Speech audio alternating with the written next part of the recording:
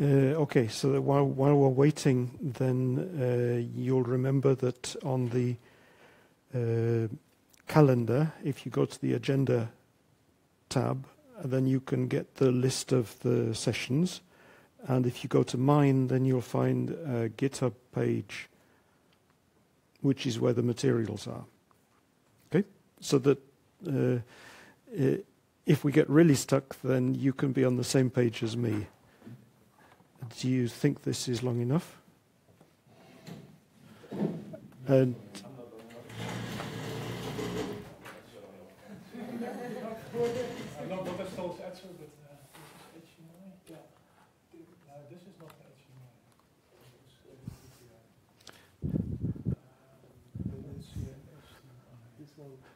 is that one, but is it HDMI?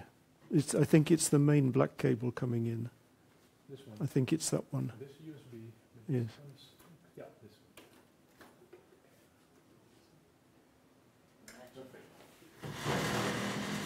one. This good. This is very good, and people just have to remember to jump over. So we should put some chairs or something out so that it's obvious that this is a okay. So.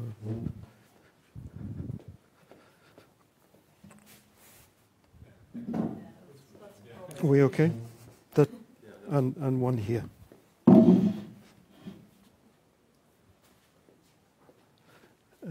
And it's not on the line of the camera either. So.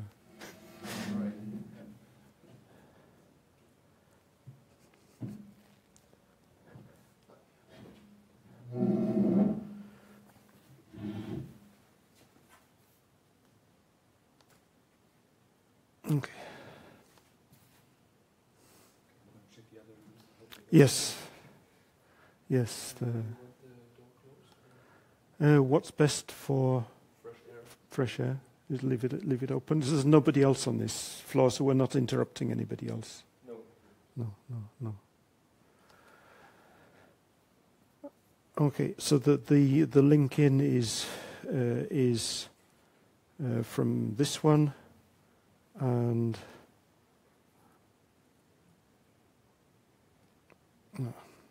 go back out because I've got things in the wrong order now.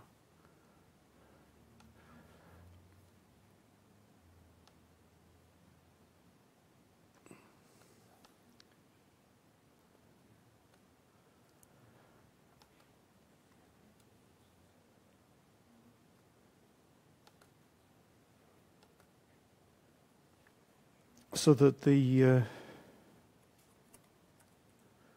link from the calendar goes to this one. We're improvising with the connection, but it works now. And from there you get to the materials here. If you need to fork the repository, please do. That's not a problem. So this is the link to the GitHub pages, and the workshop document is this one there, which is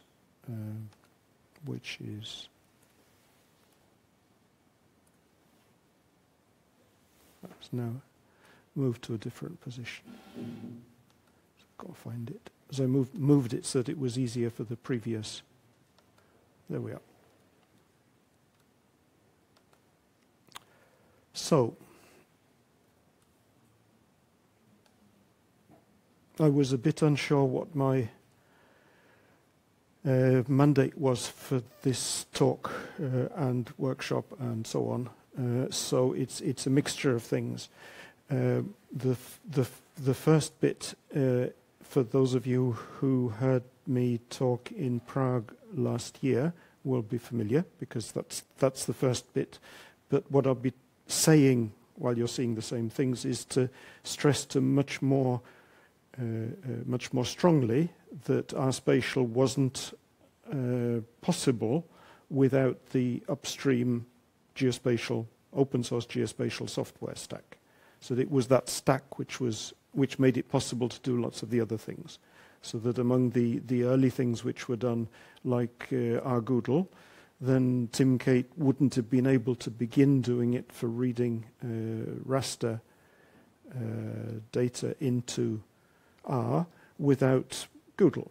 So that Goodle had to be there, and things that Barry Rowlingson did needed to have OGR and Proj and so on, so that they were necessary to do the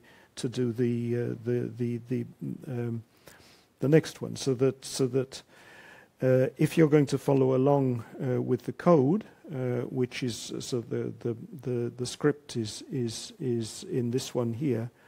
If you're going to follow along, these are the kinds of packages you'd need. So that there's an introduction which is much of the same as what I presented in Prague last year, but then the focus was on showing how R-spatial developed. But now I'll try to tilt it to show that what we did was crucially dependent on the existence of an open source geospatial software stack. Then I'll go on to what I introduced earlier today, which is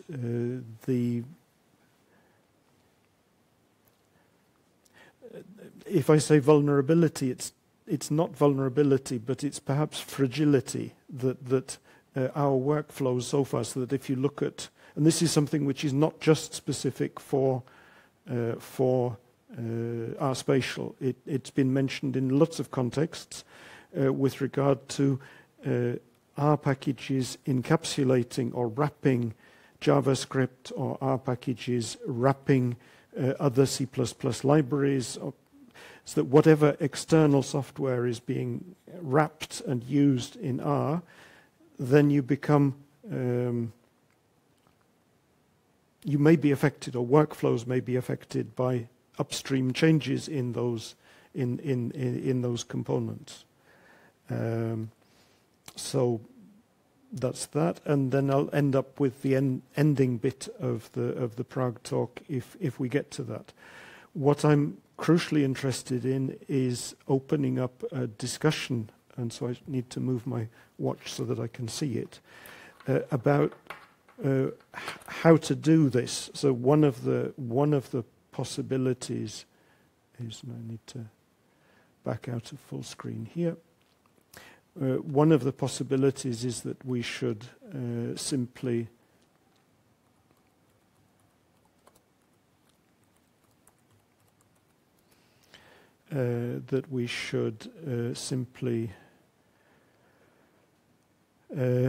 use the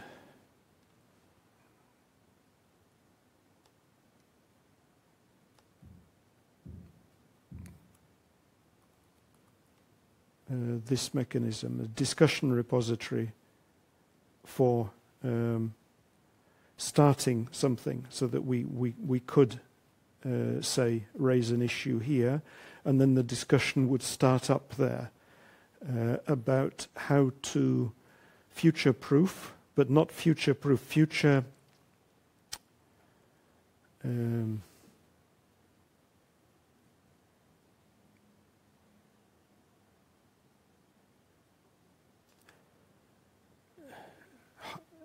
future harmonize.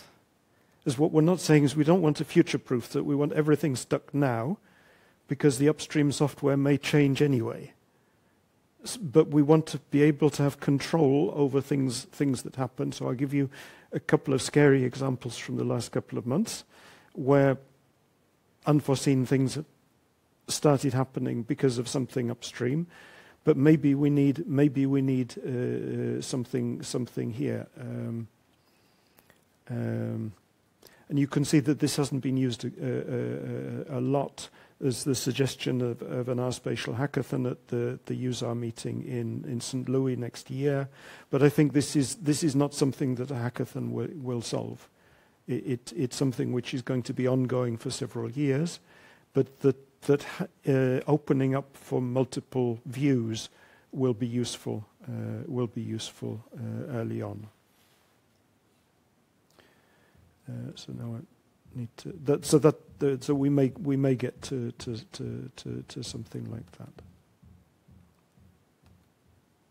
or some other mechanism that we need a separate package which allows other, or a separate code snippet which allows existing workflows, scripts, and packages to monitor what they're doing with regard to some of these issues. So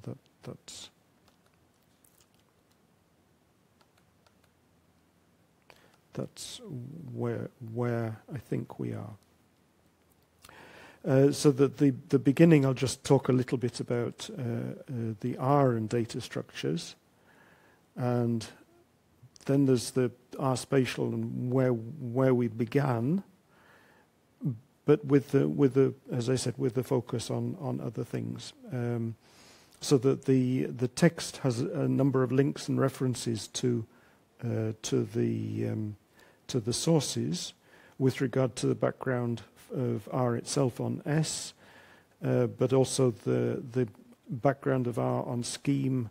And so that this is from Rossi Haka's JSM talk from 9 years ago, where R actually looked like Lisp. But I think I'm talking about our conceptualizations of expectations, so that the motivation for developing R was actually to teach computational statistics, or applied statistics, and they needed a tool to do it with and to think about how to express things in the language. And this is also a narrative or a view of the world which is very, very prevalent in discussions today too. So that the discussion of tidyverse and tinyverse and the discussions about how to write languages for doing data analysis is still very much central. But it's a slightly different discussion from the geospatial discussion, which is perhaps more on where the data is coming from and how the data is being acquired, and the data structures as they arrive are not necessarily the ones we would have designed theoretically, but they're the ones we've got, so that they're the ones we have to handle. But in R, the conceptualizations of how the data should be structured were they were blue sky, so that they were trying to make things as good as they could be, and so that and also they were doing it in a slightly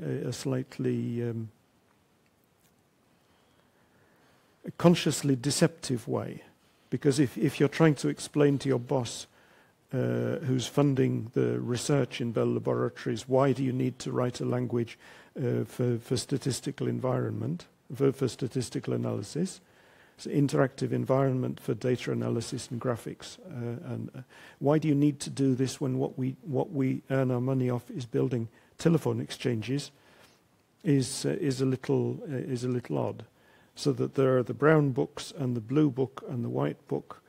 But on the green book, you get the connection with the view of the world of the people who are paying for stuff, which were the analysis of disks of computer chips, which were being, or ASIC chips, which were being generated for telephone exchanges, and then to work out which of the factories had produced duds. Which was so that explaining, in the same way that explaining to the Bell Labs managers why we write Unix, was that we need a convenient way to automate the production of documentation and user manuals for telephone exchanges, which was how Unix got written. As far as the managers were concerned, it was a group of people who were automating the production of manuals. And they wrote an operating system because they didn't necessarily go in for 3 monthly conversations where the managers asked them exactly what they were doing. So that with S, then there's very much of the same, and R inherits a lot of that interest as well. So that the conception of why we're here and what we're doing is relatively like that. As you're aware, there have been a number of releases of S. There was S2, then S3, then S4. S4 came in the mid-1990s and introduced formal classes, and those formal classes are still used a lot in Bioconductor and were used in SP when SP was developed. And there's a relationship with S Plus in the way in which it was hived off from Bell Laboratories. Bell Laboratories continued developing S, but S Plus was commercialized outside that company. In addition, at the same time, there was LispStat, so that a lot of what you see in contemporary R for things which will potentially be useful for, as if we're talking about data cubes, Google cubes, the work that Marius Appel's doing, and so on. We're in the territory which is close to altrep, and altrep are alternative representations of indices to vectors. R continues to be vector-based, but you don't necessarily need to. It's the way you approach chunks or regions of vectors is something which is under very active development in R core. Thomas Calibera and Luke Tierney. Luke Tierney has been in R core for over 20 years, and before that was involved in the development of LispStat.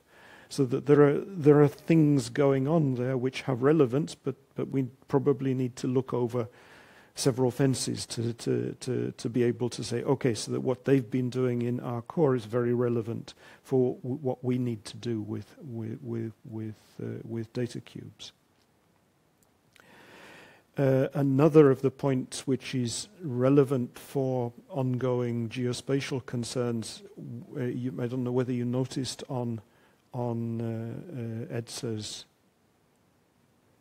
I don't remember which, it was about 10 minutes into his talk when there was a slide about OpenEO, and then there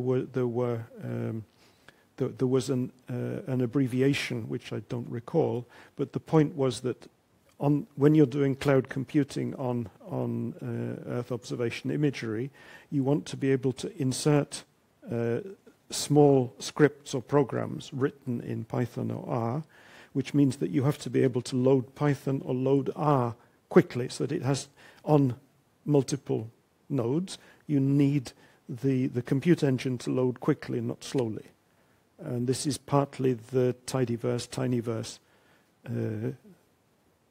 bifurcation, is that tidyverse wants to have a fully furnished 5-star hotel loaded before the user sees it, and tinyverse says, okay, we load incrementally. We only bring in what we need because that affects the startup time. So if you're starting up on 128 nodes, well, of course they're not doing it sequentially, but there is a downtime, and if the small procedure you want to run it really isn't going to take very much time to run, then you get into a situation where the load time for getting R up and running is as long as doing the work, and that's not good. So you want R to be lean and mean and load fast, and that even things like, does anybody read the R core blogs?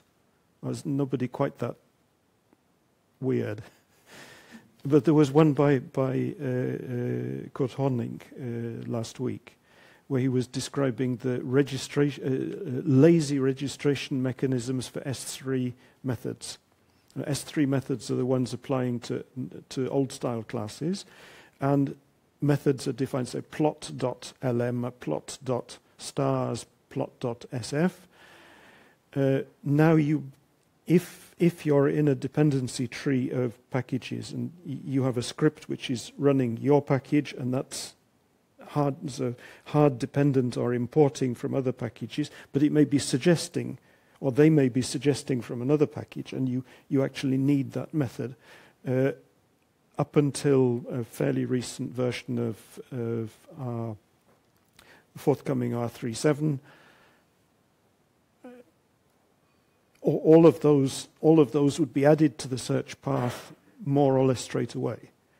But now maybe you don't need to use them, so that now they're lazy registered, so that they don't enter the search path for methods. as quickly. Because if you can imagine plot, there are lots and lots and lots of S3 classes that plot gets used for. And if you have to be aware of all of those all the time, this is time consuming. So that the idea is to back away from that, but to try and have these methods lazy registered, so that they're not registered until they need to be registered, so that the search path that the R engine is having to search over to determine which plot method to use is optimized.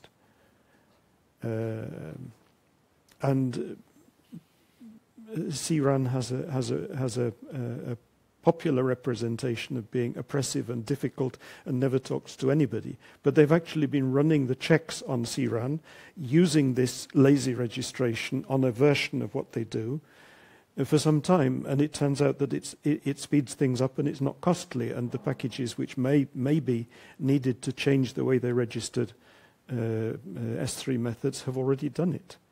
So they've already been prompted individually, and so it's so that the idea that R is dictatorship and it's not benevolent. Sometimes it's true. Sometimes things need to be done quickly, but alt-rep and S3 method registration are very good examples of optimizing changes, but optimizing in the sensible way, so optimizing things which really do help. Have been ongoing for some time, and many of them have come from in the case of alt-rep, it's come from Lisp and from languages like that. But these are very specific concerns that developers have. Okay, so that's one point about worldviews and how things fit together.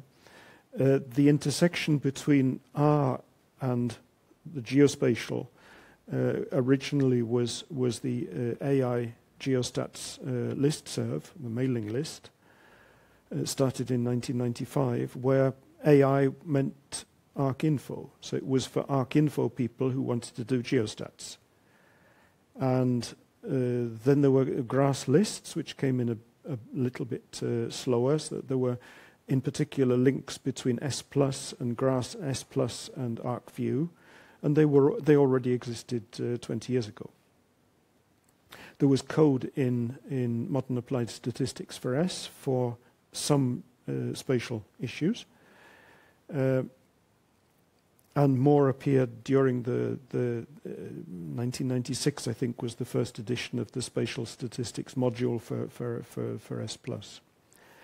So that there were some interfaces between the scientific communities. I think I'm right to say scientific rather than programming communities. A comment made in 2003 was that sales of ArcView and S+, or a bundle in Italy in 2001, 2002, 2003, so the link between S+ and ArcView was really important, and most of the people who were driving that market were epidemiologists. So they needed to have R because they needed to have S to S+ to run the analyses, but they also had they needed to import data and output data from and display it in ArcView. So that was one driver. The other driver was quite clearly teaching. Albrecht Gebhard in Klagenfurt needed it for teaching. I needed it for teaching, so we were talking to each other about what can we put together to do teaching. So that two of the first packages that he provided, almost as soon as R could accept packages, as in early versions, R didn't have a unified approach to packages. But from 1998, then CRAN was present, and the packages that were ported by Albrecht were TriPac and Akima, and then ASH and SGeostat. All of them had been associated previously with S+ in one way or another. We don't know when the mass spatial package was first provided, but it was at about the same time. So, 1997, 1998, these were available. Beyond that, then there were scripts which were exchanged.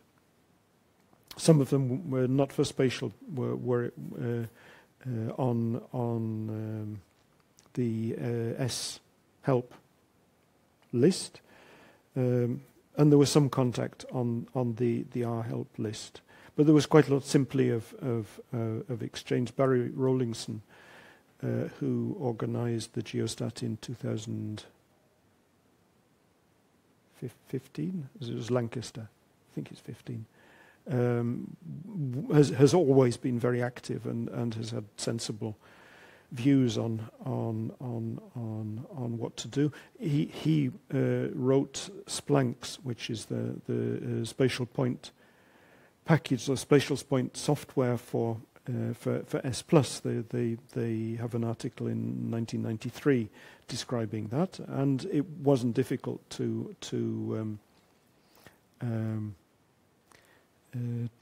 port it to R. It wasn't released on CRAN before 2000, but quite a lot of the work initially was finding existing solutions and then checking to see whether the port gave the same results as the running on the original platform. So that in 1998, Albrecht and I gave a talk, which, like many of my talks, overran dreadfully at a European Regional Science meeting in Vienna. I'm not quite sure what the people who were there thought, because in contrast to everybody else who was talking about software for data analysis for regional science, they were all showing pictures of GUIs which they'd done, and we were showing code. And we were also saying that you can download the code and you can run this yourselves. And it's for free. And this was something of a shock. So that people were asking us afterwards, "Do you really mean this? It's not being commercialized?" So we said, "No." So we actually think that as we both shared the view that certainly for teaching, telling students that they have to get licenses for software in order to write their theses or do their classwork is problematic. Spatial analysis is not probably on the top of the budget for software for universities, especially if it's moving fast, so you don't know which one to buy. So that making that choice and then telling your students that they have to have this software was so we were saying, okay, so we'll choose an alternative route, and this we believe will be viable. And so we both, in a way, committed to handling things.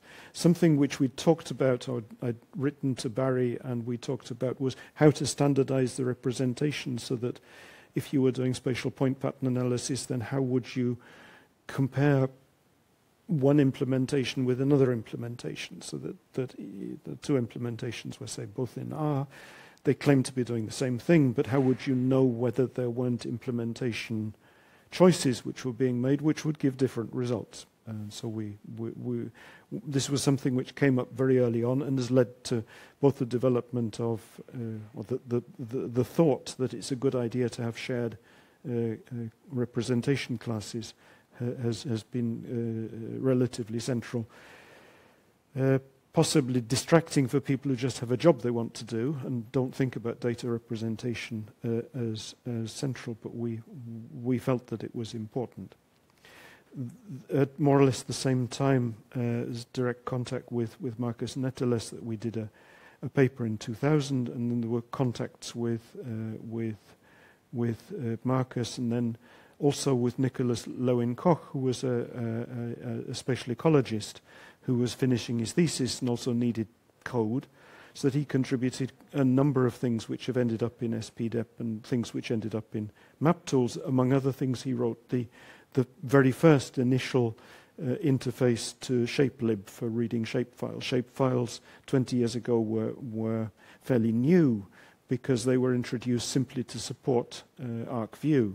ArcView was originally built as a front end where ArcInfo was the back end, and ArcInfo had the grown-up data representations, but they have to have a baby steps representation which dropped most of the important stuff, and that was the shapefile. And the shapefile, because it propagated like, the shapefiles are like an infectious disease. So they go everywhere where there isn't resistance. And they've had consequences, as we'll see in a little while. Then we got into a series of conferences and meetings, contact with Luke Anselin, who again was with Sergio Rey, was organizing a workshop in 2002. So there've been a fair number of contacts across there. Sergio Rey is PySal, so that he has then developed a fairly large number of components for a Python workflow in specific parts of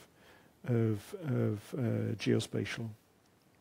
But R-spatial then began by a small. So there was a session at the meeting, but in addition to that, where the session was a bit scary because for the presenters, before we got there, I managed to get Kurt Honig to come to a grass meeting in Trento. So these were the talks in Trento in 2002, where Kurt Honig played in some of the ideas which have also fed into the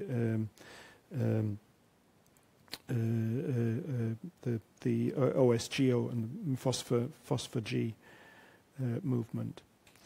In 2002, 2003, the end of 2002, then it seemed to be a good idea to try to encourage people to come to a spatial statistics session at the R meeting, the distributed statistical computing meeting in Vienna. The scary part of it was perhaps that we knew that we had some support from within our core, but Brian Ripley sat through the whole session and asked questions. And when you have a senior applied statistician in the room asking relevant questions, then for many of us this was a little testing. But his reaction was very positive, and he took us all for a meal afterwards, and so that we felt okay. So we're in, so that this is going to work. And since then, that's 16 years ago. So that when it comes to first doing it all himself, that's building the libraries Google needs for its drivers, then building Google with the drivers, building Proj and making them available as Windows DLLs for Windows installations of software which needed it. Then it was Brian Ripley who took the initiative. We didn't ask him to, but he just did. And that I think has helped an enormous amount, saying to people that you can only use R-spatial software if you're running Linux or FreeBSD or something like that is not really feasible. If you want to deploy to for a class of students, then it has to be the operating system that the university mandates. You don't have you can't say, well, no, we have to have a Unix lab and we install everything from source. That's not going to work. And certainly it wasn't going to work in the mid 2000s. So that the contribution he made then has been really very important. And because it was already in place when other people have taken over, then what you see is that Simon Urbanik for OSX runs into a problem and asks about it. And then Brian says, but I've tried on mine, and these are the steps you need to take. So one of the descriptions was that you have to follow the instructions that Brian gives you, like walking across stones across a very deep and dangerous marsh. You stay on the stones, you're okay. If you try something yourself, then the last that will be heard from you are bubbles as the last of the air in your lungs escapes through the marsh. Because he has a phenomenal level of attention to detail. And he will always explain why you have to do things like that. So he's been a very important contributor to what's happened then. So we had a workshop as well as the conference session. The workshop, we found out that we actually needed to talk to each other. And this is the link to now, because from 2003 up to the present time, the interfaces presented not just the APIs, but the general understanding of how to represent data presented by the upstream software, that's Proj, Google, and Geos, have not changed much. Geos came in later, so it came in for us in 2010. But there've been expansions, there've been new drivers, but there haven't been breaking changes.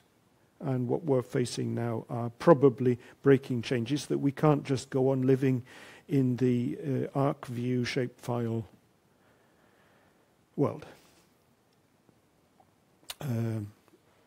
Sorry, that's when you can turn off the camera, because then this is the point at which we're not really very sure where to go. In 2003, we weren't sure where to go, so it took a couple of years to get SP worked out, but the part which was no problem at all was to say, okay, we represent projections by a Proj4 string. So the Proj4 string, it was a no-brainer. It was used by Grass. Grass had a slightly different system, but they was close to that. QGIS, everybody used the Proj4 string. It was a no-brainer. It was obvious that was what you needed to do. And if you wanted to transform from one projection to another, then it was obvious that you used first the project mechanism, which was not doing datum transformation, or you used the transformation mechanism in Proj, or the way in which it was implemented in Google. So that when we were starting doing things from fairly early on with EDSA and talking to Nicholas Lowen-Koch and then traffic on various lists. So how could we do things with projections? Then that was the way it was going. Then we got RSig Geo set up. We had the meetings at other conferences. So that there was the first USAR in 2004. We had a session, and we were describing how we would do things. And in the descriptions, the original descriptions, as in the R News article about SP classes, then we didn't spend much time talking about projections. We just took Proj as given. And Proj4 string gives us the definition we need, and that's fine. Then we got new packages arriving and other meetings and things just developed. I'm not sure whether anybody read the preface to the second edition of the Astar book, where we express total amazement that when we wrote the SP classes, then we expected other packages that the three of us wrote and perhaps a couple of other people would use SP classes. And then suddenly, it was about 2008, 2009, 2008 the book came out, but already then we were seeing things going on. Then there were more things going on, and suddenly when you're doing reverse dependency checks before submitting to a revision to CRAN, you suddenly find that you're in the multiple tens, then you're in the multiple hundreds, and you say all of these people need the abstractions, the assumptions we made initially to carry on working. So that in the case of the proj descriptions or the ways in which vector geometries were defined, we needed that to stay solid. So fast forward to 2016, then SF said, okay, so there were 3 initial bites at trying to make a vector representation in the map tools package. They were all shapefile based. Then we got one implementation in SP before SP was released, and then we rewrote it and did another one, which has got all the bits and pieces which some of you may have had the painful experience of looking at. For instance, the shapefile mandates a ring direction to say whether something is a hole or not. So that the rings are all separate. The rings are just rings, but it's the ring direction, the way in which the coordinates run, which determines whether it's a hole or not. But there's nothing to say that if I'm a hole, what am I a hole in?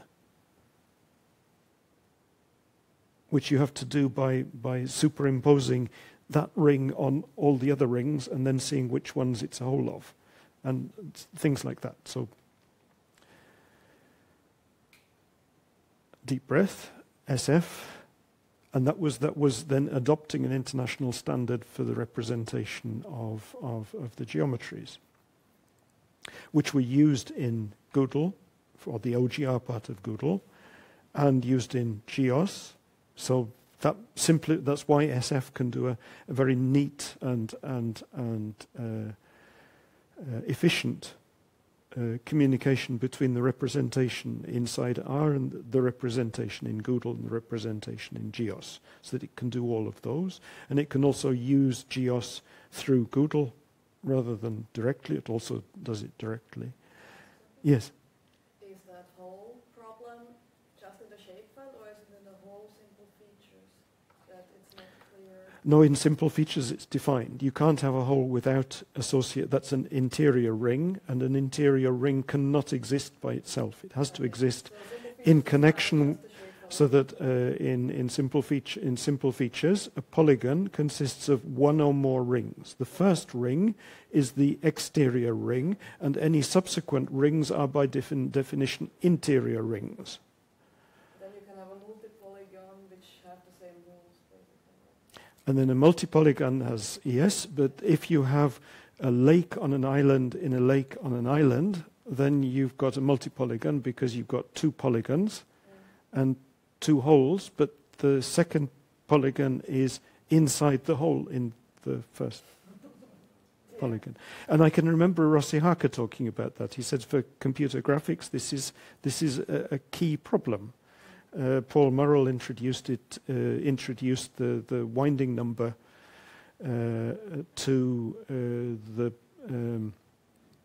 So he changed the internal graphic approach from just polygon to polypath. So trying to work out whether we're actually looking at something which should be transparent, because from at least 10 years ago we've had an alpha channel, so we could have transparencies that one object could be put on top of another.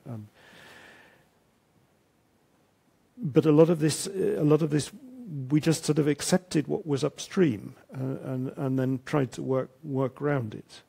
So that both in terms of geometry validity, then things changed in R-spatial from SF, which was a really good idea. It needed to be done, but and because that was built including Google and Proj through Google, then the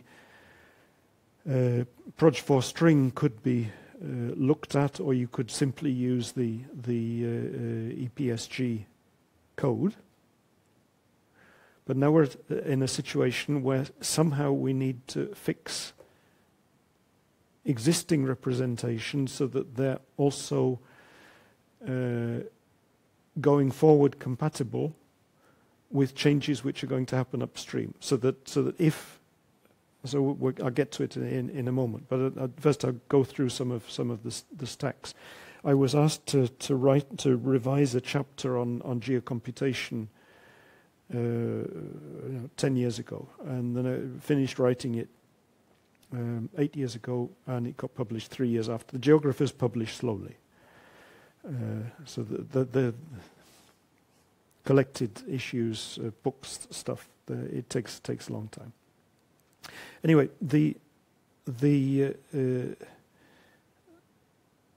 point of a component stack is that the individual parts, and this was a definition by Doug McIlroy from sort of Unix and C and Bell Labs, is that what you want are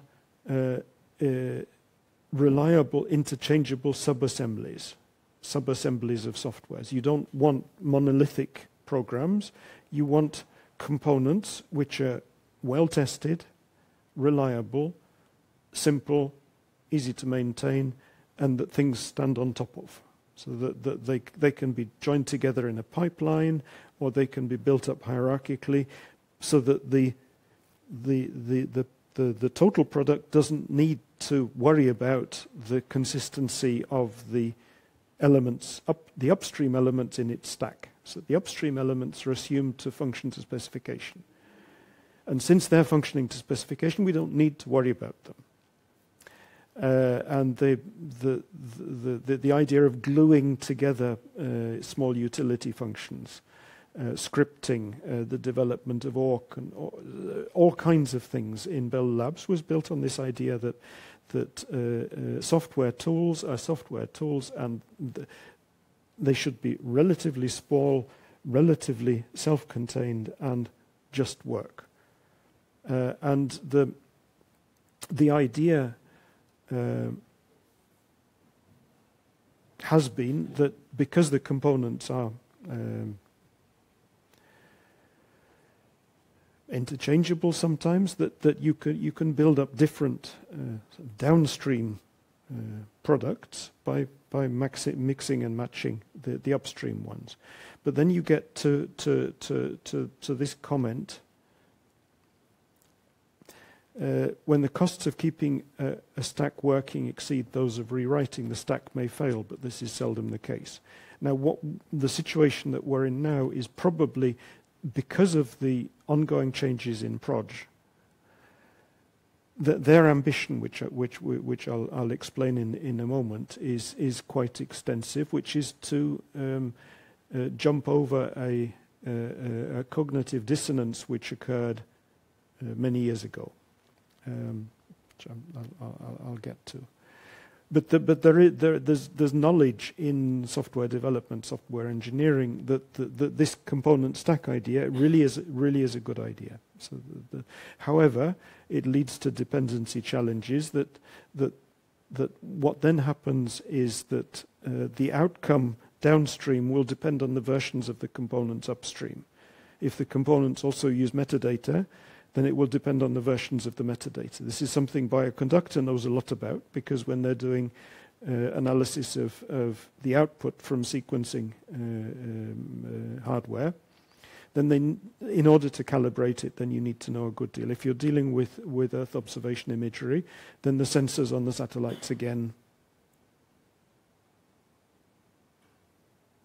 Sometimes they was there one of the sensors on Landsat 8 failed.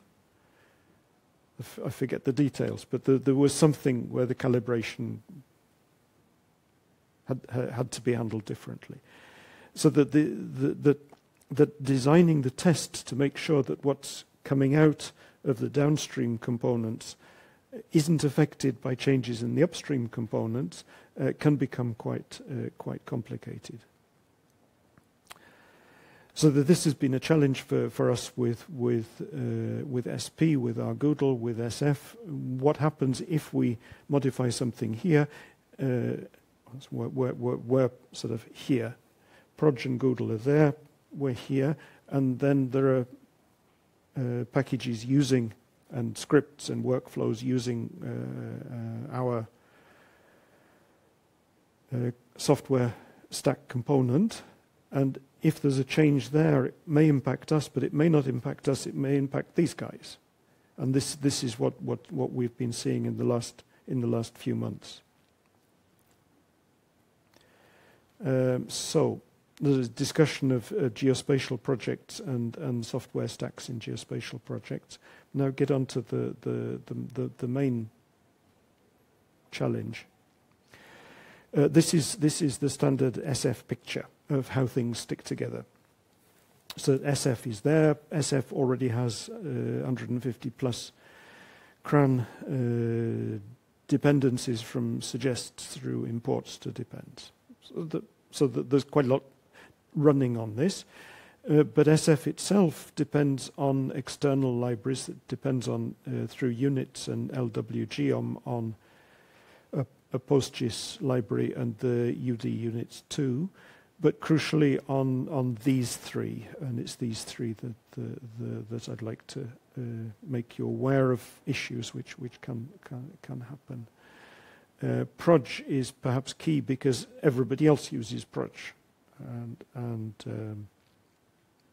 so this is perhaps the key sort of heads up, but there are other ones as well. So this is then the introduction is what I showed initially downstairs, but the quote from Evers and Knudsen is worth going through. From when Proj 4 began, it's now everywhere. So that's now. Prior to going through that, then we need to look at the initial parts of Proj 4. Proj 4 was just for projections, and datums weren't in it. So the Gerald Eversden Proj 4 was just projections, and the datum adjustment mechanism was added by, I think, by Frank Warmerdam before an early publication. The code was downloadable from Eversden. But before it sort of went big time, then Frank had added the adjustment and added, which was then standard practice. We're then talking about the 1990s, so that 1984 was fairly recent. The idea that you use early binding and hubs. You go through WGS 84 if you're going from a projection to WGS 84 geographical coordinates and then back out again. Because then you can get from anywhere to anywhere which has a projection. So by definition, Proj initially could project and could inverse project. There are indeed quite a number of projections from the very early days where the inverse projection isn't even defined. So there's just a projection. There isn't the inverse projection wasn't provided in code. And there were attempts by a number of people, including the original author of the software, to fork Proj 4 to get rid of the unnecessary datum stuff. So that it was a bolt-on originally. I won't say an unfortunate or not thought through, because for the compute resources and documentation which was available at the time, it was really very, very sophisticated. As I asked in the plenary about Cliff Mounier's columns, the grids and datums columns, which are really brilliant, and what you had to do originally was to sort of work out from the grids and datum column for the jurisdiction where your data were, how you should get from one coordinate reference system to another for that one, so that in some cases India, I think probably, does anybody know about Indian coordinate reference systems? For quite a long time, all of the details were a military secret. I mean, that's a bit stupid once you've got satellites, but you assume that the enemy might get hold of the maps, and if they know what the projection specification is, then they can use it to target. Yeah. So I think it was in the media that the maps are still some kind of secret. Yeah, yes. In communist Eastern Central Europe, in the Stalinist period, street maps were drawn without bridges over rivers, or because then the enemy might know where the bridges are. But it's relatively obvious because the roads on either side tend to match up. So it's a bit stupid not to show the actual bridge, but the actual bridges were dropped from the published street plans. So that the way in which these things have been handled is a bit varying. But anyway, Proj 4, Frank Warmerdam, a lot of sort of development action things happening, and the plus datum and the plus to WGS 84. And if you had those, you were good. You could do transformations so that you could get from and to wherever you needed to at some precision, and there was no record left of the imprecision present in the following the transformations. And this has been worrying people dealing in, so that their motivation is this one. See a drastic increase in the need for high accuracy GNSS coordinate handling. This is more than plus or minus 6, 5, 6, 10, depending a bit on how many satellites it can see. But not using datum transformation and going, say, so the difference between geographical coordinates in ED50 and WGS84 is about 125 meters. So this is a lot more precise than not trying to do datum transformation. But if you want, you could say we believe in geodetic accuracy because that's our subject. We see the world as geodesy, that we need tens of centimeters, perhaps single centimeter accuracy. And then the argument being that precision agriculture and construction actually use this, and they do. Precision agriculture, if you're off by 6 meters and your specification of the fertilizer or pesticide dispersion needs 50 centimeters, plus minus 50 centimeters, then plus or minus 6 meters is not good enough. So that you do need something which gives you, so that you know that if there's a band of sand running diagonally across your field, which needs a different fertilizer load, then your machine needs to be able to deliver that precision. So that their game plan is revealed quite lucidly, but you need to read what they wrote. But since Proj 4 is used by everybody, if we change Proj 4 to give it substantially enhanced accuracy, then everybody gets the substantially enhanced accuracy without having to do anything about it. It's just that it's not quite so simple. But the steps which are coming, the ones which I mentioned, if you're interested, then reading the mailing list posts by Martin Desirou from 6 weeks ago.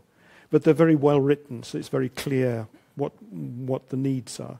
Quite a lot of them came out from a discussion on the Proj mailing list about Australia, where this was where they said we need to document this. There were people from the mapping agency, there were other people, so that crucially WGS 84 ceases to be the pivot for moving between datums, so that you shouldn't back out and go out again. The OGC WKT, the well-known text representation, is already here. It's 2018. When they wrote in 2017, it wasn't published, but it contains a much more detailed specification. we're not yet seeing mapping agencies and other providers of geographical position data in-trained yet, but it's probably just a matter of time. One of the changes as far as Proj 4 coming from the Google barn raising initiative last summer was to replace a CSV file with the EPSG information in with an SQLite database, so that there are migration notes, there are all kinds of things. The summary from the email, which was the one that I had up on the screen there. So the problem with hub transformation is not that it's WGS84, it's that you're doing two arithmetical or trigonometrical operations which lead to more error, numerical error, than it would be if you just did one. But if you're just doing one, then you can't do everybody goes to one place and then comes back out. You have to have many-to-many possibilities. But in most mapping agencies, they don't have many-to-many, because the standard projections which are being used in-house or in a particular jurisdiction are fairly limited in number. There may be a dozen. There are unlikely to be more than 20. If you're in the US, where each state may have its own state plane, then there'll be more, but for each separate state, there won't be an enormous number of paths that you have to find to go between one projection and another without going through a hub. So that the suggestion in the international standard, in Martin Desiro's understanding, is forget about hubs. Just gone.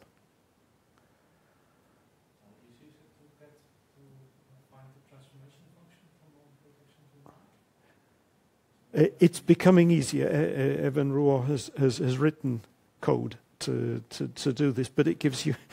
So sometimes he says it gives you dozens, especially if you're reaching over jurisdictions, because maybe you use the coefficients or the table from one or the coefficients and table from another, and the larger your area of interest is, the more possible paths there may be across that.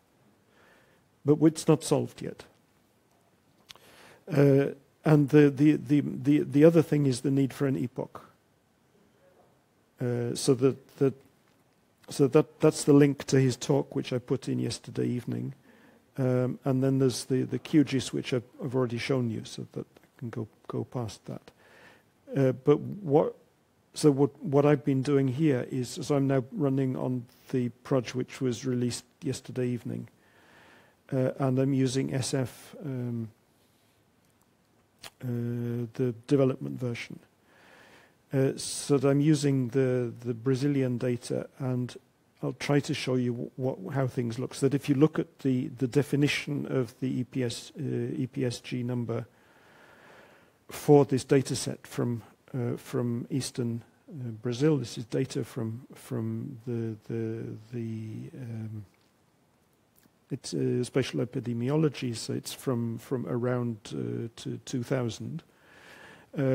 We worked out, as the original data were map info, so we worked out from that what the project. All that said was it's UTM zone 25 south, and we knew where it was, but we didn't know what the 2 WGS 84 was. But here, we now know the EPSG number looking backwards, and this is for a 1970 Brazilian or South American standard. So that if we find out from the data set that its EPSG number is 22525, so that we can ask Proj Info, which is the answer to your question about how do you find out the paths, so that Proj Info is a new utility written for the Proj library, and which gives you either a text representation or some other representation. But I haven't yet found out whether Proj Info is also a library function. I guess that there's a library interface to it as well, so that you can ask it from within the C or C++ code to give you a list of the alternatives. If we simply ask it to report the default, which is the most recent WKT representation of the 22525. Then we get the same one, but we get the additional plus type CRS on the end that you won't have seen before, because there are different types, and there are also lots of new proges which aren't proges that and so on. But anyway, so if we go through this briefly, the proj4 string looks like proj4 string. That's okay. You get the proj CRS, and then the base geo CRS, which is in the same datum, and it says the ellipsoid would have been known from the original proj4 Evanston implementation, because that acknowledged ellipses but didn't do datums. It did ellipses but not datums. Prime meridian, all of this. And then you get conversions, which is a new element in the standard. It wasn't in well-known text 1, it's in well-known text 2 of 2018. There's also 2015, there's 2018. So that you get this, and you get, so that's now covered up, was that 2 screens worth of stuff? We can also use proginfo, and this is finding which paths we get. So you can ask proginfo, how can I get from this one to that one? And the second one is the Sirgas 2000, which is a GRS 80 ellipsoid and datum. And these are the ones which were found with a, and this is then the proj string for getting from one to another directly. That's not going through the hub. It doesn't actually need to, because the ellipsoid of the target is GRS 80, which would be the same as WGS 84 anyway. And what you're doing is pushing steps of the transformation pipeline onto the stack and then popping them. So that I won't try to explain this to you. I have difficulty myself in working out how we can do this. In Grass, they've managed to do it, but it's mostly hidden from the user. And I think trying to teach this to students would be a very good way of emptying the classroom very quickly. So that's the first of the operations. What you might look at here are is you're getting a proj helmet and the 3 parameters, there. If we go down to the second, this is the second operation, and we're getting here. This is the one which came up red in. It came up red in QGIS. Proj horizontal grid shift, and the name of the grid. We're still in a situation in SF that we need to say NAD grids, but NAD grids is also deprecated, and we should then be using a proj horizontal grid shift, or possibly vertical grid shift is also possible. But you need to have the grids for those. The precision here is 2 meters, at least 1 grid missing. There's only 1 grid being used, so that the only grid being used is missing. If we go to the head of this one, this is 5 meter precision, and it's executable because we know how to do helmet, so that we know how to do the 3 coordinate and 7 coordinate. We know how to do that.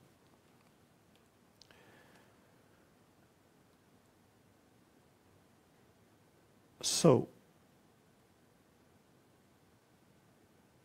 and the output then finishes with the grid CA 7072 _ 003 GSB needed but not found on the system. I did manage to find the grid, as I'll go on to that in a moment. So that what would then happen with this data set? So I'll use simply the centroid of the first polygon in the dataset, their census tracts. So this is the input in Código Alegre 1970. If we do the manual pivoting or going through the hub, then that would look like, so it first transform to WGS84, and then transform back to UTM Zone 25 South Sirgas 2000.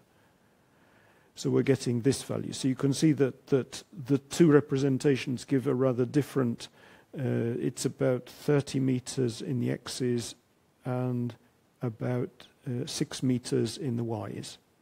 So it's an eastings movement that's occurred by changing the datums. So that if we go directly, that's again without the grid file in share proj, so the proj lib, we get the same result. If, however, the grid file is installed, but the definition included in the object includes the 2WGS84 with the coordinates, then it uses those rather than trying to find out whether there's a grid. So that the grid may be there, but it still won't use it if the ingested coordinate reference system specification from the file you're reading includes a 2WGS84 with proj 6. With proj 7, that should then throw an error because it says you're using a defunct key,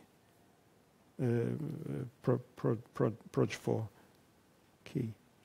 If I rewrite this to say UTM Zone 25 South, the ellipsoid is international that we knew before, units are M, but if I add in current SF with proj 6, if I write NAD grids is that grid, then I get this value, which is off by about 3 meters in the x's and about 1.5 in the y's.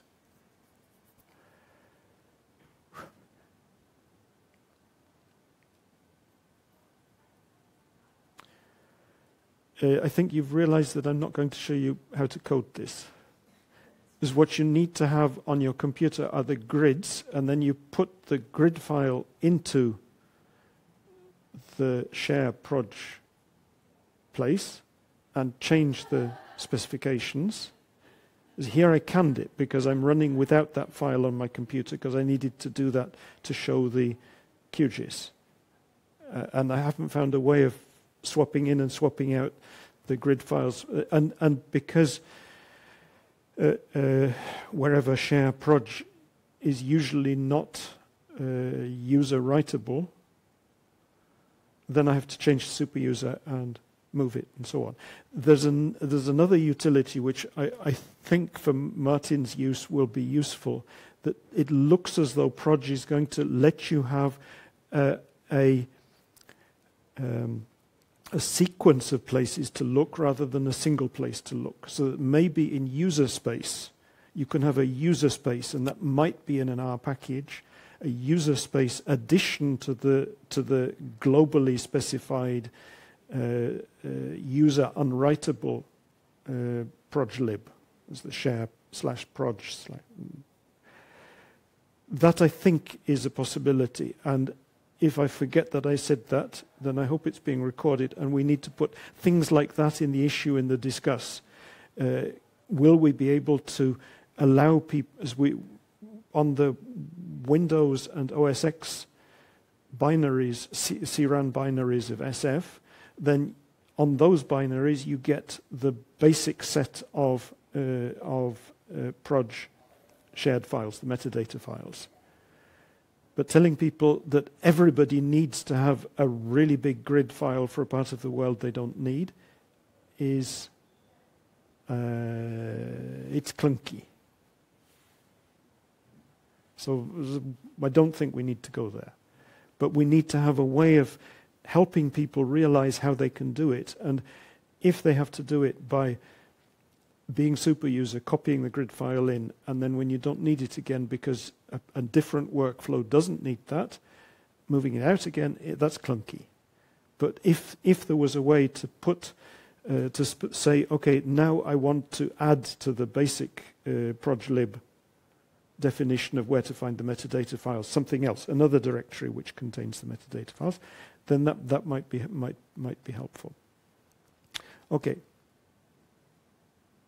So I can do this in SF using the grid. But I had to find the grid myself, and I can do it also using CS to CS, which is the older version of how to do it in Proj. And that gives me the same thing, but it also gives me a Z. But these are numerically equivalent. If I use CS to CS without the grid file, it gives me this number, which you'll have noticed is a different number from the one which I got directly using SF with the 2WGS 84. Now what's happening is that it's using the alternative coefficient values, as there were two sets of coefficient values which were revealed. Now, why they're different, I don't know. But presume either one is an older version, the other is newer. The 2WGS84 coefficient values in EPSG change over time. Most often they get more precise, they get more digits, but sometimes they change. And you don't know why. Okay. If we use the ST transform proj in LWGeom, then we get the same as SF. But SF is using proj through Google, and the one in LWGeom is using proj directly. This is now a moot point because Google is now using proj directly, whereas previously it did stuff first. So that Google tended to be much more forgiving than proj was. If you hadn't defined something, then it would give you a default. And they're backing off from that, so that now even if you think you're using proj through Google, then it will still give you native proj. The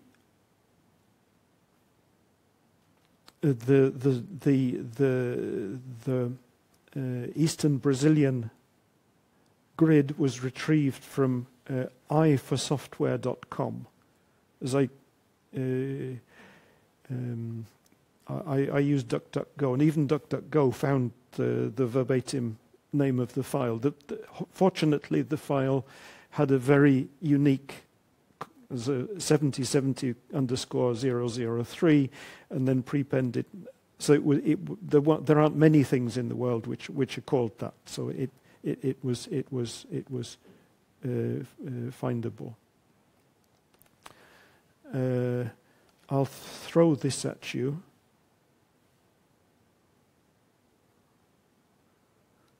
Which was one of the pages that I visited while I was looking for the file, because it's the Brazilian Geodetic Service.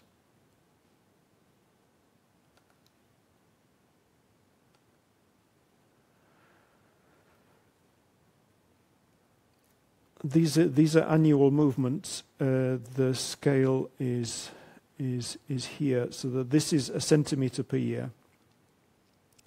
And these are the movements which underlie the Siergas series of definitions. So that South America is moving mostly northward, slightly northwest, at about 3 centimeters a year. 10 years, 30 centimeters, 30 years, you're a meter.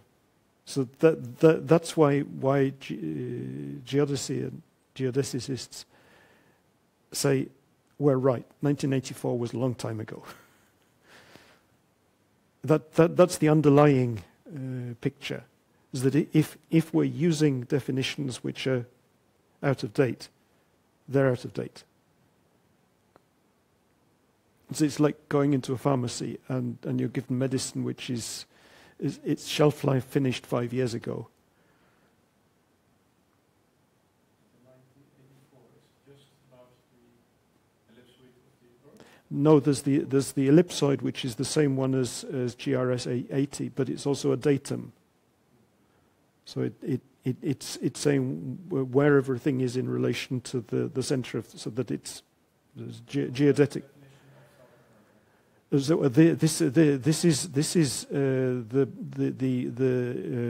dislocation of the stations for the Ciergas measurements. So Ciergas started earlier to define for the whole South American cone what it was doing, and is obviously prior to about probably the late 70s, we didn't have satellites out there measuring stuff.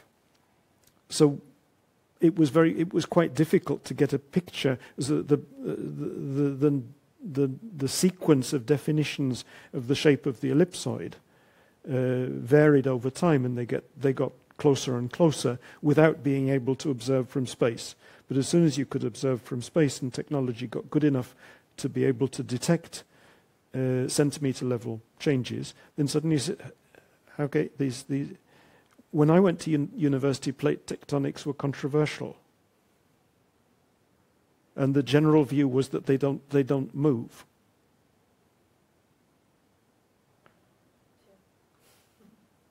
And that was in the middle of the second half of the last century.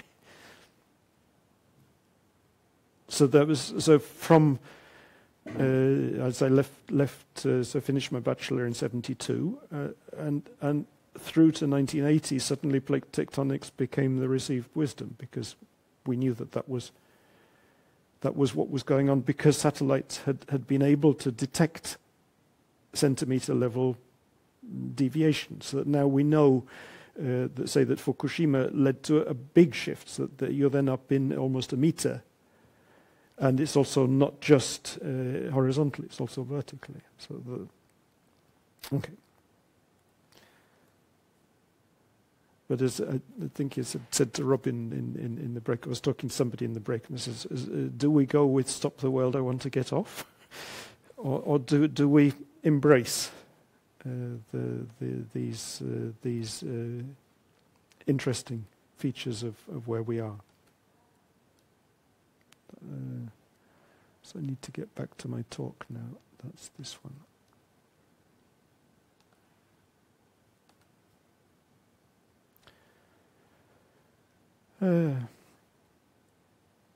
There's the download link here. You can see that they publish grids, and the sum of the grid files is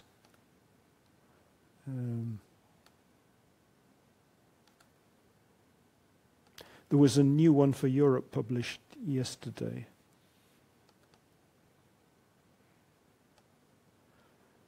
As here I've just got the datum grids, but if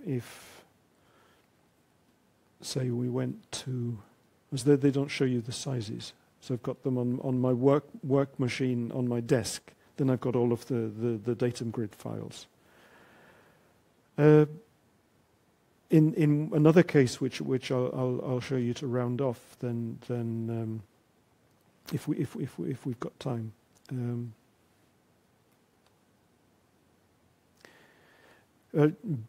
Without just staying on GEOS, because it's not just a GEOS story.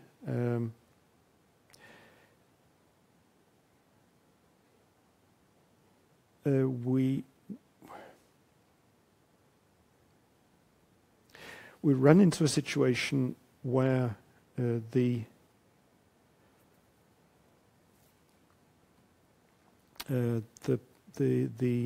so I should probably again open this, and you can see chapter and verse.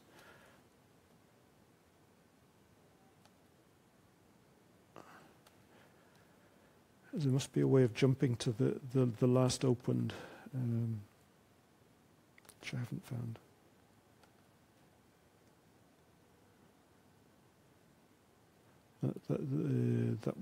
It's not that one, so it will be. It's useful to go back there, because that I think is probably what we need to do. So this is this one. So this issue, what happened was that Kurt Honink wrote to me and said, I just updated the CRAN testing servers from GEOS 371 to GEOS 372. And 3 packages failed. BASEX, Birdring, and INL MISC. Those packages failed. Is this RGEOS? Did you do something in the last version of RGEOS which changed something? And he said, I don't think it's that, because the only thing that's changed is the version of the upstream software. So that in order to run stuff in INL MISC, then it needed RGEOS, and RGEOS had been built against the new GEOS. RGEOS itself didn't have any problem, but this one did. So I set up an issue, but I put it on SF because both RGEOS and RGoodle are on RForge, partly because they're legacy and we go with SF going forward, but because there are lots of packages which use those still, so we still have to keep things running. So here was the documentation of what was going on, and so I'll go back to, so see if I just go back one. So I was running current RGEOS, and I made a change and released RGEOS 051 with a fix.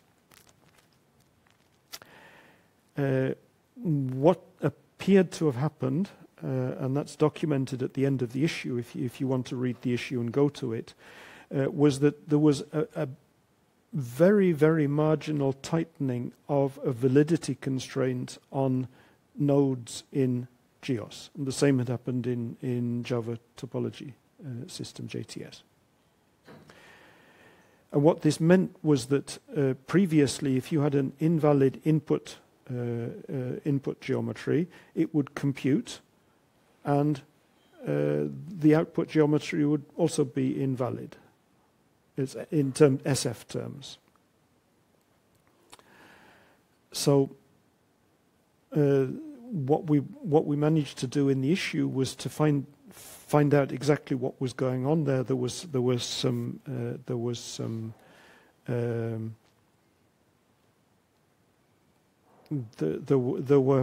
was essentially trying to intersect a polygon with grid cells, but it had chunked them up, and they'd been classified so that they were there. And both in RGEOS and in SF, exactly the same thing had a self-intersection. The geometries were also invalid in GEOS 371 because we tried that and everything worked. But the operation succeeded. So despite the fact that the input geometries were invalid, the operation succeeded. So what I did in RGEOS 351, and this will also propagate to SF, is to provide new warnings and to provide a dropout. So that previously in RGEOS we had an argument to functions like intersection, and so the topology operations. We had a check validity argument, but by default it was false, because obviously it's time wasting. And I think this is you've hit this too. So by default it was false, but now if RGEOS detects that it's running on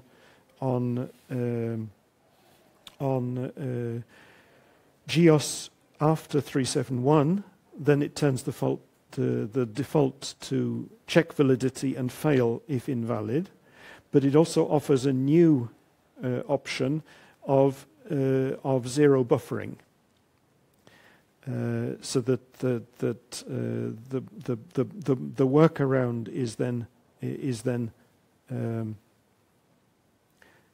to so that Okay, so that you can also handle so that instead of being false and true, it's now 0, 1, and 2. If it's 0, it's false. If it's 1, it's true. If it's 2, then if the geometry was invalid, then try zero width buffering. And zero width buffering reads the geometry which may be invalid into the geostructures and then writes them out again, hopefully valid, but not always. So that this involves it's a waste of time, essentially. Essentially, we should push back anything which isn't valid, but invalid things can also get into SF, because people can do a computation on geometries which ends up in an invalid geometry for reasons which neither we nor the GEOS people nor the JTS people have. They know that it happens, that you can do operations and you end up. Some operations, spatial objects get. But for instance, for an intersection, I cannot really imagine if two inputs are valid. If there's an intersection in them, can it be invalid? No, by definition, it must be valid because the two inputs were valid. So what I think sometimes is going on is that. Mm-hmm. Which end up in a polygon split by the 180 degree. Yeah, but that was essentially a valid operation. So it, because I noticed the point that the issue that was raised there, and it's the same kind of thing that something got slightly tightened in GEOS. And I think the reason they tightened it was because they wanted to make their throughput more efficient. Because if it was tightened, then they didn't have to do lots of side checks going forward. And that's meant that things which worked before have stopped working. But I think the take-home message, and I'll try and I think this was the issue. Is you can see from the slider that the issue went on and on and on and on. But after a little bit, then we'd got Dan Baston saying he's curious, and then pinged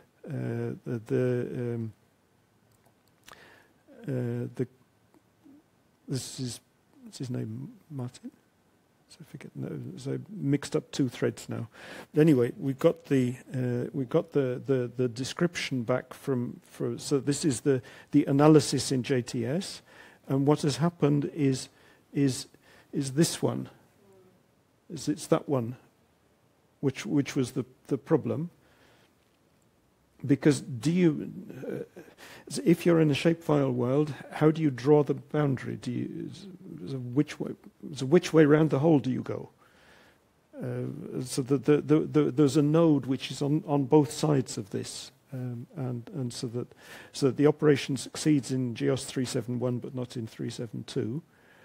And then we got a comment towards we're still only 3/4 of the way down. So this went on quite a lot, and the responses were very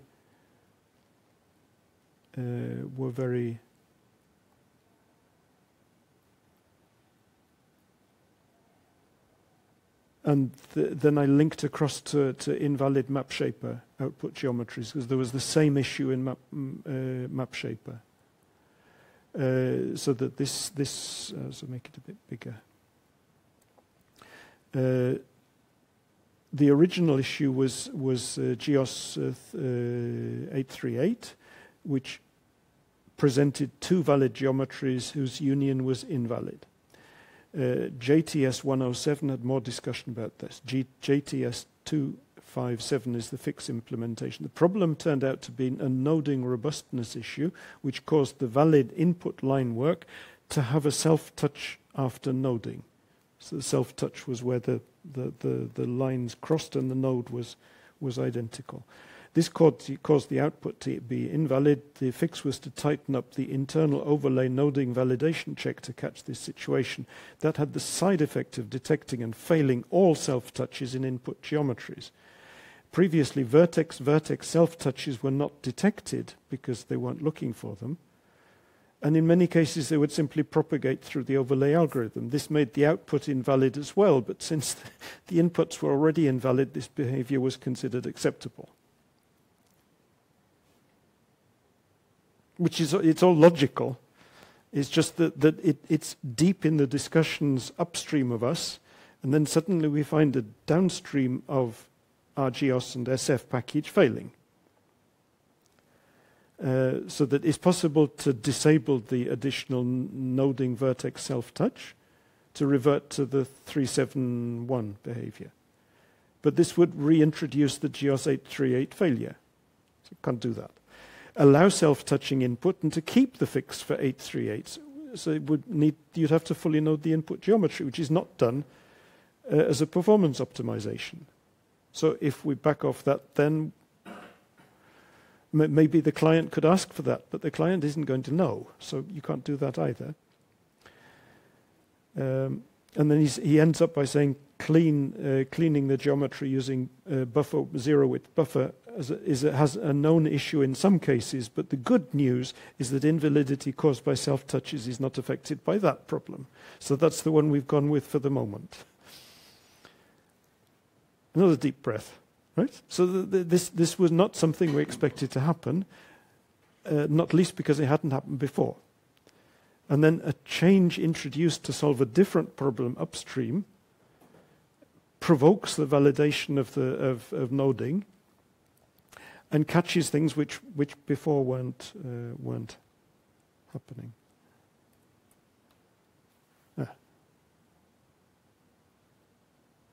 So the description here follows through. So this is a quote from the issue. And nobody's safe. As I thought I run nightly checks on the code from both editions of our book. So it just runs on my machine every night. And I haven't looked at the pictures. So I just check to see whether the text output matches. And I'm going to have to put in better tests. Because when I'm using Goodle 3 built against Proj 6, then I'm getting a different definition of the coordinate reference system for the SNO Soho cholera dataset, which is in chapter 4 of the book. So you know the SNO story, and you know that it's used a lot in GIS boosting to say that GIS solves problems. Of course, Snow knew already what was causing the epidemic. He didn't need a map, but he drew the map to illustrate what he'd done. But anyway, the data set is fun to work with. And sorry? It was previously, when I was reading in the coordinate reference system, it would include an OSGB datum. But because datum is now deprecated, I don't get the datum. So I go to map view, and here we are. This is Broad Street, but if we zoom in, it's not Broad Street. It's houses. Broad Street is here. I hadn't noticed. It just as I was preparing exercises for a different workshop, and I said, this is a nice data set to work with. And so I just ran the code. And I said, I better look at them before I go live. For the people in the workshop, it was fine because they were using Windows and OS X and had the old proj from CRAN. So for them, everything worked. But this sort of that it would be very useful to have easy to insert tests to put into workflows so that we know when changes in proj. We've got some in tests in on our Goodle and some in SF, which we've left with the proj 493 output, so we can see that there are changes, but we haven't got any further yet. So that they're there, but we're not doing anything with that output. So that what what I was then doing was to see what's stored in the geo package. So what's stored in the geo package, that's reading it directly, is this. So we've got the spheroid is airy. We've got the projection. Then I said, this is the geographic coordinate reference system. It's this one. Datum was stored. It's there in the file, but then I'm reading it in using stread, and it's gone. It's not there. So I guess if I downgraded proj, then maybe I'd get it back. If you do the STCCRS, then it's there. Sorry? If you do STCRS enrollments, then the datum is there. That is just below, or is that no? No, in this one, there's no datum. But what's your proj version?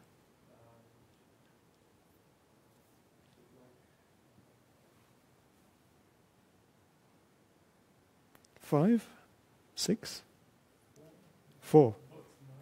493. In 493, everything will work. I'm now on 620, as I installed it last night to see whether anything else had happened to lose my.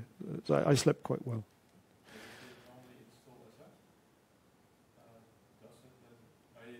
No, as if you're not installing binary, then you will have you will have a single proj on your system anyway, or you have to install proj.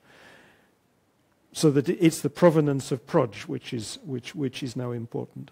So that your proj would, so that if you installed the development version of SF on the xsoft version, you would get a final element which we've added, which is whether you're using the old or the new API for proj. If you're using the old API, then it should behave. It should continue to behave at least until March next year, as expected. And so that what Edsa and I have been doing is trying to expose ourselves to what happens if you go bleeding edge, and we're quite bloody. But this was a surprise. I hadn't expected this to be. As what it's saying then is okay. Going to Web Mercator, we just go to Web Mercator without any datum transformation. So we're off about 120 meters.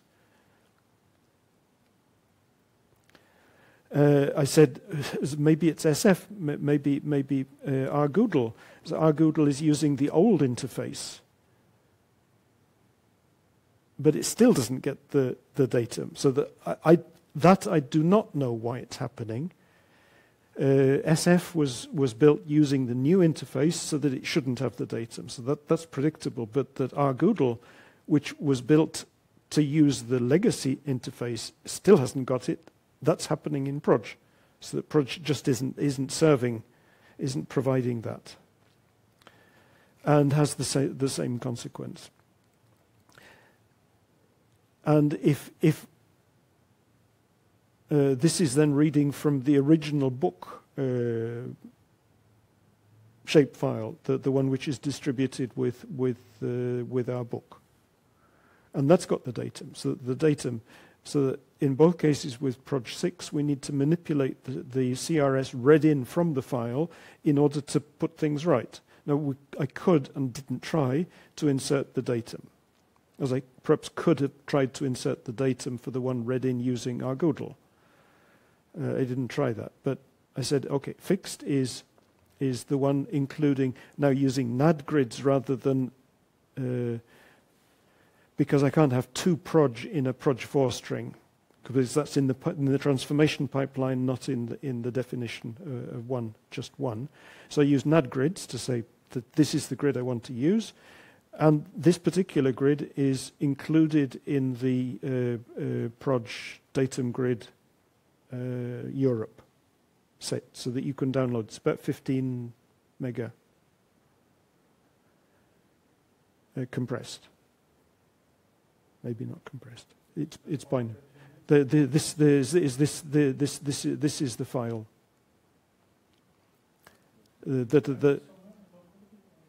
I had to install it locally. I got it from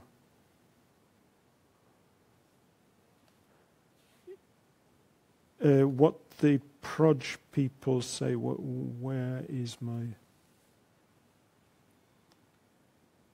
this one? On this one, these are the ones which are available. So and it's if I open this, it's quite a large file. So it takes with EduRoam, it even with a wired connection, it takes a fair time to download. I guess I should ask them to put the sizes of these files on here. So here we've got this one, and it's expanding, it's growing, so that the new one here has more in, so that here it's got this one. This is the 15 mega. There's 15 mega uncompressed, and the Belfast one, and so on. So that there are a fair number of different grids here. So this is the relevant grid file. So where were we here?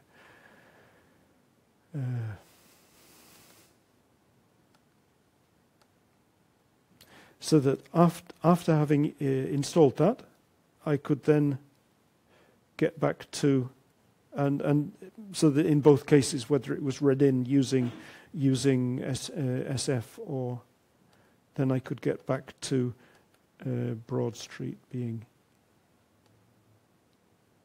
I think I need to back out in one of these, and I think it's OpenStreetMap. Has the pump. It has the snow pump, which was what I needed for the workshop. But finding out that my digitized street lights, so the idea was to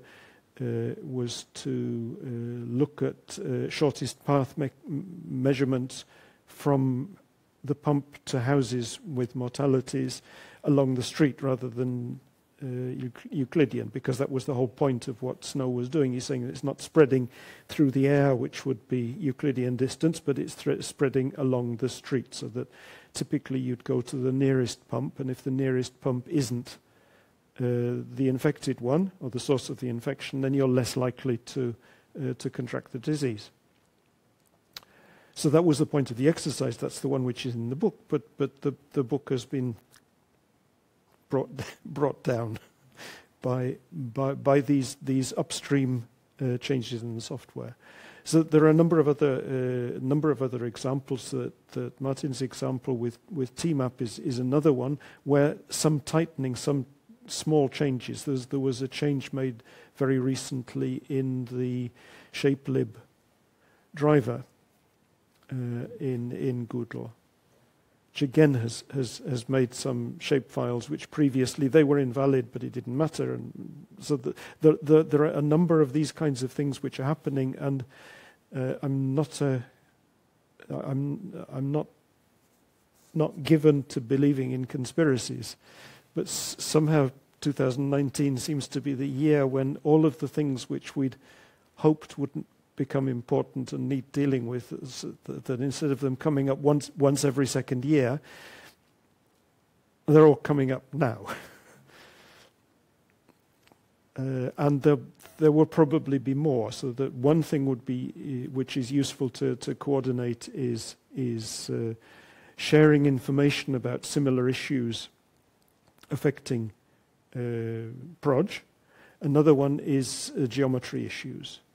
Because if it's already been solved for one package, so that your experience with TMAP would have been helpful, and the same thing. So that if there's a place where we can where we can establish issues where we can say this appears to be similar to that, and then maybe somebody else can comment on that. But I'm not quite sure how to do it. RSig Geo is a bit big, although some of these issues have been raised on RSig Geo because it goes to lots of people who are further away from the software.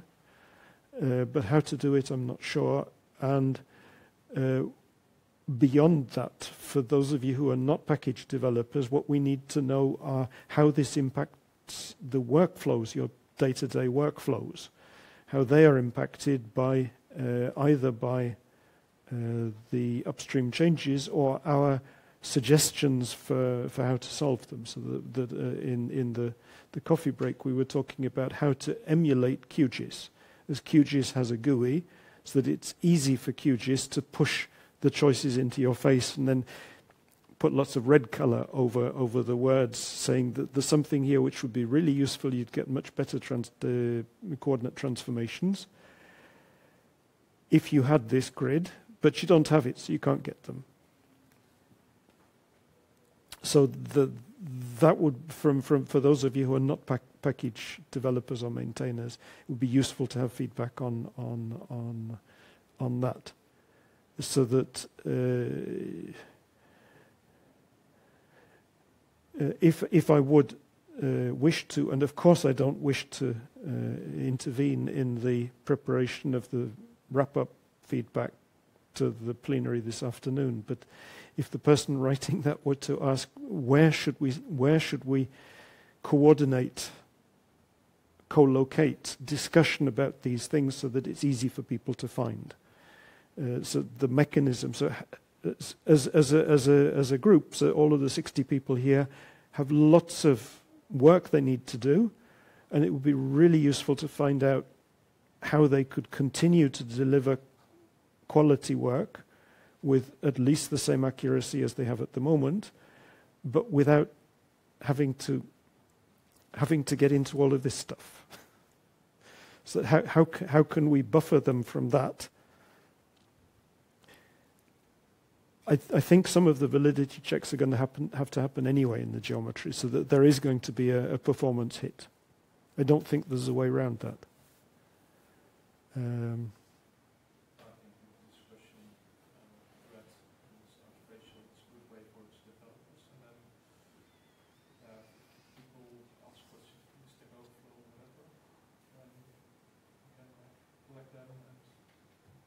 Because it would be very useful to have some agreement on the mechanisms we need to use. But at the moment, I don't think we know. We from QGIS we know something of the way they do things there. From GRASS we know some of the things that they've done. But I don't think if there was an easy answer, then someone would have provided it. And so perhaps more. Raising issues on Proj, or there's the difficulty there is that you know that if you raise an issue like that, then you're actually asking Evan Ruom to fix it, which isn't necessarily what we need to be doing. He already has something like 80% of the before Google moved to Git. Evan had about 80% of the commits to Google, which is a lot. And with Proj, because he did the barn raising, so that with Proj it will be very similar. There are helpfully there are other people there as well, so that we probably also need to think about buses.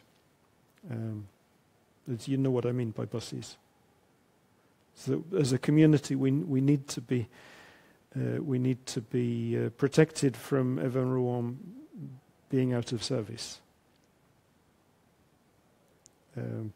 So that we need there's open source software, but we actually need to understand more about what's been going on there, so that if fixes are needed, then they can be implemented.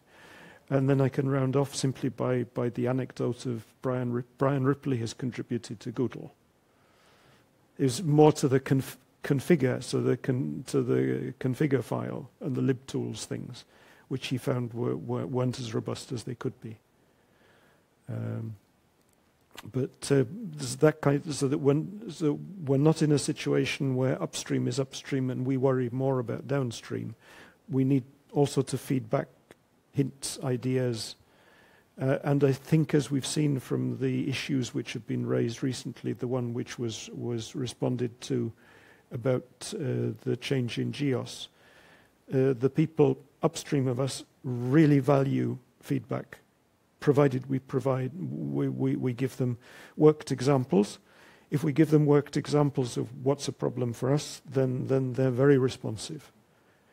As I said, that problem was solved in a couple of days, or it was illuminated in a couple of days, which is not something you should expect. It's something which we should be very grateful for. But they are there.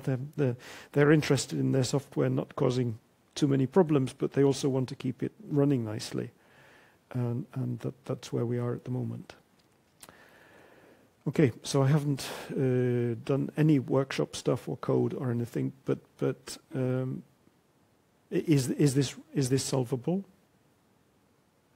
I think the fact that other open source communities are looking at it is helpful, and the great thing about open source is we can have a conversation across projects rather than seeing it as a competition. So I'd say communicating actively with other communities that are looking at that, and just kind of, have you gone down any pitfalls, or are there any things definitely not to do?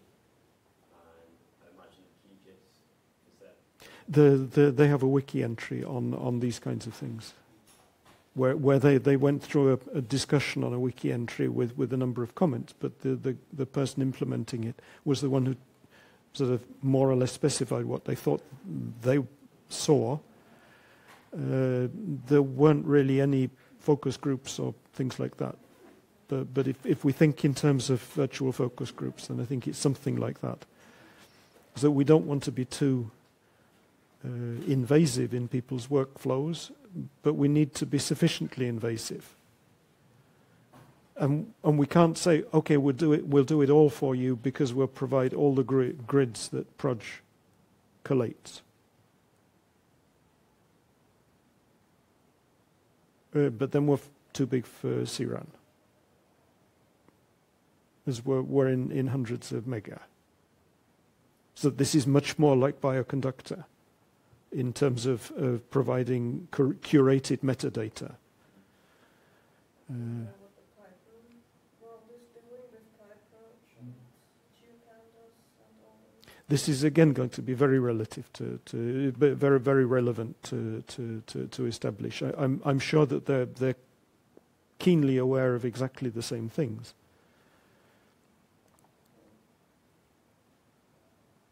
Because they have the same problem you do. They don't have a user interface, a graphical user interface where they can just make it. Here it says you pop up a thing and says, well, actually with QGIS, with one file that I tried, which I thought would be okay, it actually wouldn't let me go any further, but because on the choose your transformation pipeline here screen, there's no back button.